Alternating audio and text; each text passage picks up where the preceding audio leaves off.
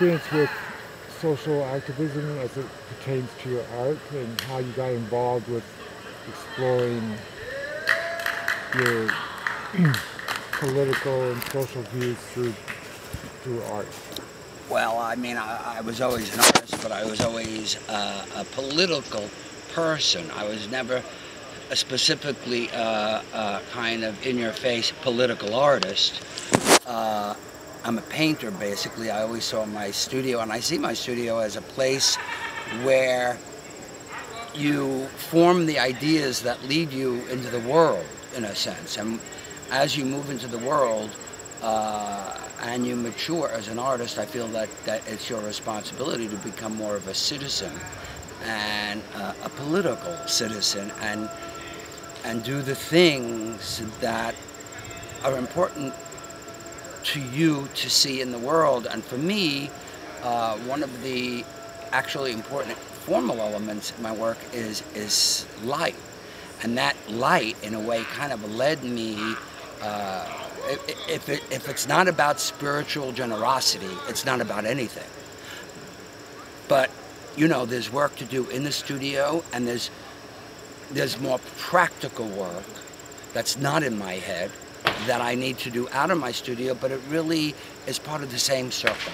And that's how I've always seen it, as the interconnectedness of what goes on inside and outside. And some of the things, obviously, that have, not obviously, that have always been important to me are,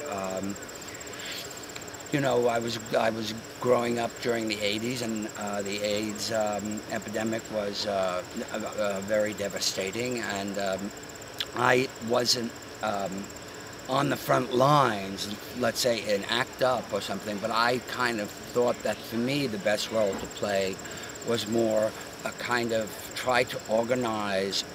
You know, there were so many ways to approach the issue. There was the activism to get approval of drugs. There was care, like God's Love We Deliver, but we kind of, a group of me and my friends, really thought that research was the key, because that would eventually lead to the cure.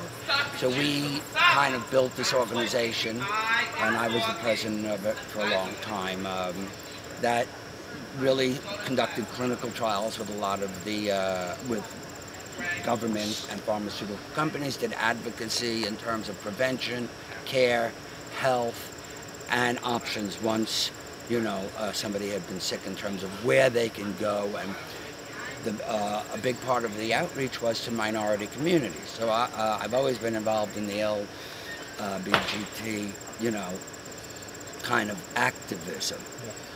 Yeah. And then, you know, I was just happened to randomly get an email from you, Hunter.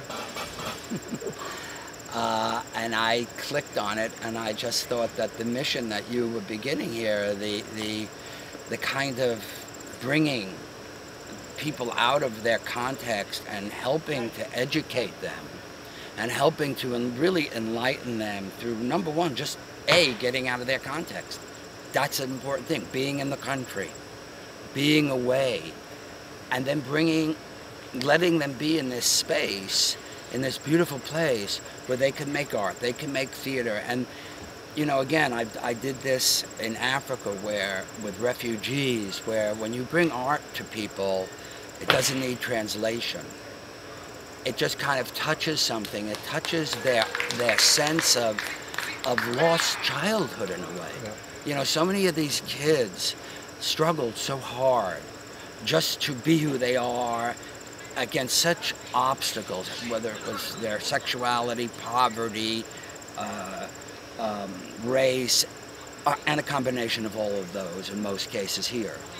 And then to bring them into this, this environment where they could think about the future and how they want to proceed, and how their creativity is really the most important part, and their pain actually was the, and can be, the platform to become a fully aware and creative person. And I think that even in a few days, a lot of them, if they hadn't figured that out already, a lot have. They're incredibly smart, street smart. But they got a chance to do it. And they had the facilities to do it. And they had the mentoring that I think kind of makes it easier for them to do it. So I think that here at Easton Mountain, under your program, Art in the Woods, has been a really tremendous, has tremendous value in terms of getting people to really get in touch with the innocence and the awe. Look at the stars, see who they are, think about their lives and where they want to take them, and use their innate creativity as like the way out of some of their harsh environments. And I've seen that happen in refugee camps. I see it happen here. They really get in touch with something in a safe space that they can't do in any other way. Wow, thank you. You're welcome. Thank you for coming, Rob. It's been my pleasure. It's been a lot of fun too. Yeah. Because not only are they incredibly talented, but they're incredibly funny.